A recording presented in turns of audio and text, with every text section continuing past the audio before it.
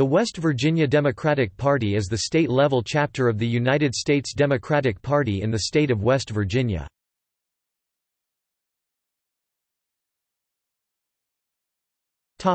History. The state of West Virginia granted itself statehood after its people, through a state constitutional convention, became a free state and broke away from the slaveholding state of Virginia in 1861 during the first year of the Civil War. Article 4 of the U.S. Constitution requires consent of the newly formed state, the original state, and Congress. Since the Virginian government was ruled illegitimate as it was a member of the Confederate States of America, no approval was required, and after congressional consent, self-statehood was gained and political party formation prospered. The West Virginia Democratic Party was started as a coalition of pro-Union Democrats, pro-Confederate Democrats, and former members of the Whig Party. After 1872, its political dominance flourished when restrictions that disenfranchised former Confederates were struck from the state constitution.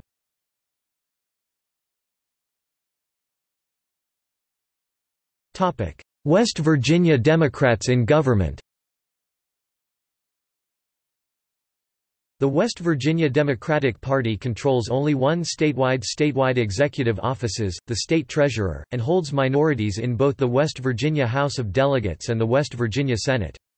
Democrats hold one of the state's 2 U.S. Senate seats and none of the state's 3 U.S. House seats. Incumbent Governor Jim Justice was elected as a Democrat in the 2016 election, however switched from the Democratic Party to the Republican Party in August 2017, 7 months after taking office. State Treasurer, John Perdue. Federal U.S. Senate, Joe Manchin.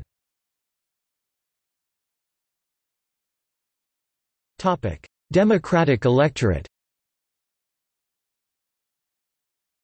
Democratic and Republican parties have dominated the American political scene for close to 2 centuries. One party often overpowers the other and controls the government as a whole. In these times of dominance, the party in power holds a majority of seats at national and state levels and commands the loyalty of the electorate for an extended period of time. In West Virginia, the Republican, Union-supporting party held political power from 1863 to 1872. The Democrats took power in the 1872 elections and held it until 1896. Republicans once again had control in 1872 until 1932. During the Great Depression, the Democratic Party began its dominance and continues to control most of the state and local offices to present day. The West Virginia Republican Party had its most successful election since 1928 during the 2012 cycle, where it enjoyed a gain of 11 House of Delegates members, 3 senators, an attorney general and another Supreme Court justice.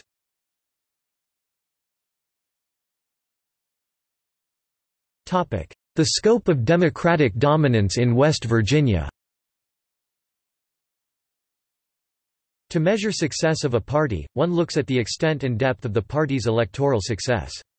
Out of all the 121 terms of statewide office that have been regularly elected since 1932, only 7 were lost by the Democrats.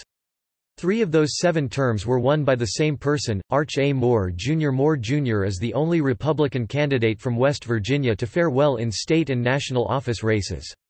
From 1930 to 2014, Democrats have held majorities in both chambers of the West Virginia legislature. West Virginia voters almost always prefer the Democratic candidate for national offices. They have sent only 2 Republicans to the U.S. Senate, one in 1942 and the other in 1956. Out of the 168 contests for seats in the U.S. House of Representatives between 1932 and 1994, Republicans have won just 23 times. 6 of those victories were secured by Arch A. Moore Jr. The people have voted for a Democratic president in every election except 1956, 1972, and 1984. Since the 2000 election, however, Republican candidates for president have enjoyed electoral victories in the state.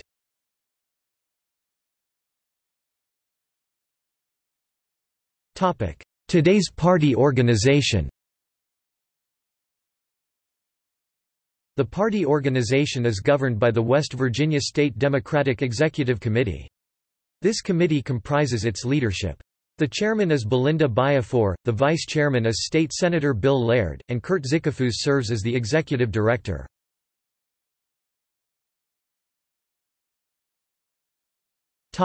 The party platform. Every presidential election year, the West Virginia Democrats issue their party platform. The platform declares what the party believes in, supports, and recognizes. The platform reflects what the party would like to see accomplished after the election from the candidates whom the party supports to win respective offices. Many issues are covered in the most recent 2008 platform from the party's website. They include Education. The right to a safe, disciplined, learning environment. Educator, parent, and community ownership of schools. Ensuring that state funding for education goes to public schools. Smaller class sizes. The right of every eligible West Virginian to obtain quality, accessible post-secondary education. Collegiate focus on preparing students for a global economy. Economy. A strong economy relies on good roads, water and sewer, airports, waterways, internet access, and phone service. Federal, state, and local governments must invest in quality infrastructure. Small business is the backbone of our economy and we should encourage entrepreneurial spirit. The state can help attract new business and aid existing employers. Ensuring that West Virginian farmers have a strong safety net and that they can achieve profitability in the marketplace.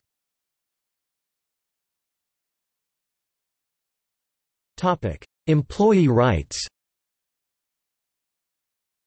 Urging the state to pass pertinent safety laws to further protect West Virginia's workforce. Urging state and local officials to support collective bargaining for improved wages, benefits, and working conditions. Every working person should be able to retire without the worry that Social Security will be underfunded or eventually phased out. Supporting competitive, sustainable minimum wages for all workers to afford them a better quality of life. Equal pay for equal work.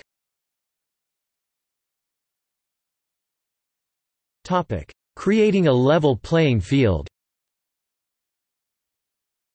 Supporting trade with other nations, so long as there is a level playing field. American jobs should not be sacrificed to countries that do not enforce adequate safety, child labor, minimum wage, and environmental laws. Discouraging the practice of outsourcing. Preserving, protecting, and improving the civil justice system so that anyone who is harmed by the misconduct and negligence of others can obtain justice in state courtrooms.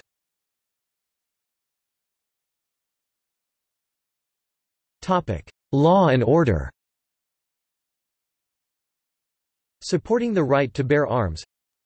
Seeking appropriate alternatives to incarceration. Fair and humane laws that are enforced to protect the legal residents of the state of West Virginia and the United States of America.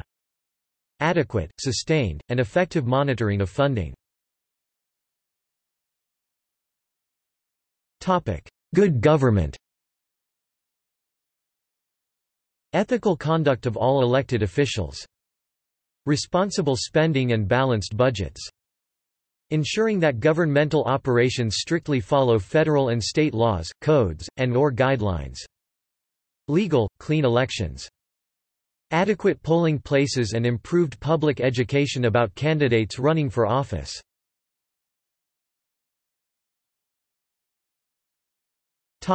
Environment.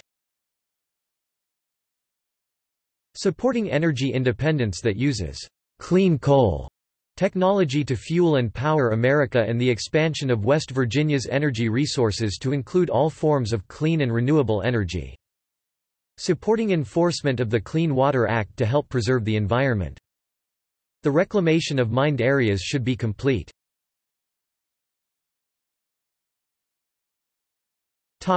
Health and social issues. Support for many provisions of the Patient Protection and Affordable Care Act. Support for reproductive health care. Committal top ensuring citizens full access to quality health care professionals and facilities. Support of existing programs such as Children's Health Insurance Program, CHIP, Women, Infants and Children WIC, Temporary Assistance for Needy Families TANF, and Money Follows the Person MFP. Public assistance should be a second chance, not a way of life.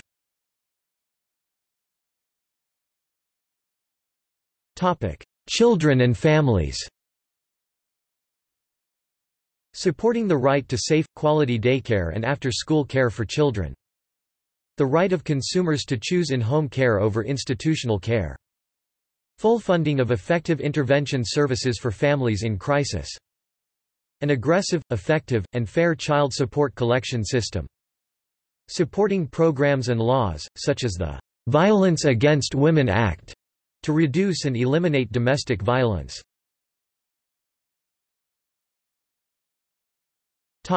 Seniors. Senior citizens are an integral part of our society. Committal to helping senior citizens retain their independence, dignity, and standard of living. Recommendation of an increase in geriatric education for medical students in all state medical schools.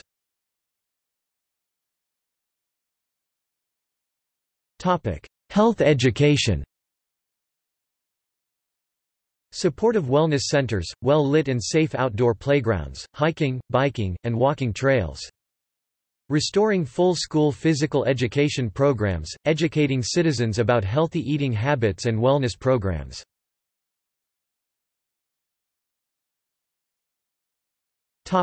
Veterans. Guaranteed funding for veterans programs now and in the future, making such funding a mandatory, rather than discretionary, budget item to ensure viability from year to year.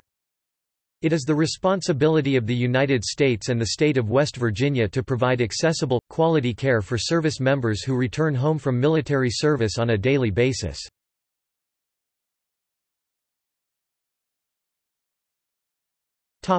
Notes.